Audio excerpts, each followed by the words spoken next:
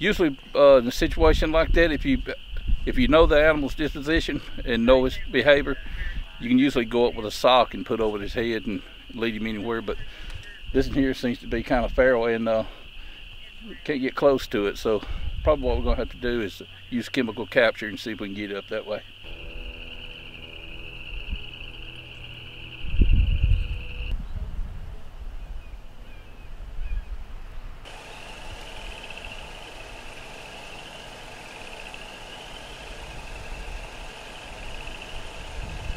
Used to, they used them for you know, the food actually, and of course I've never tasted one. I've never had the pleasure of you know, having to eat one, but I've heard it tastes like steak. But I know nothing about them that much.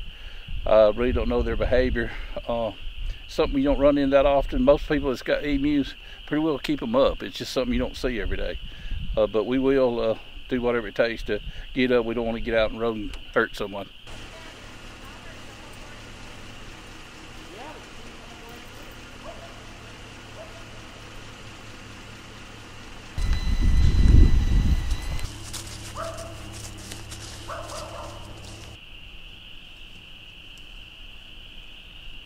Actually, this is probably my second one.